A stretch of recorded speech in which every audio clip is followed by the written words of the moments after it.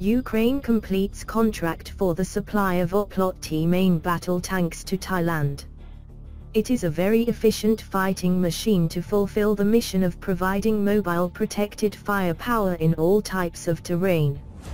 It is very well protected, has good battlefield mobility as well as good strategic mobility, and is able to undertake a wide range of battlefield missions on a 24-hour basis under all weather conditions. It is capable of firing 9K119M Reflex gun-launched anti-tank guided missile system. Other ammunition includes high-explosive fragmentation, armour-piercing, high-explosive anti-tank and gun mount rounds. It has a hunter-killer engagement capability.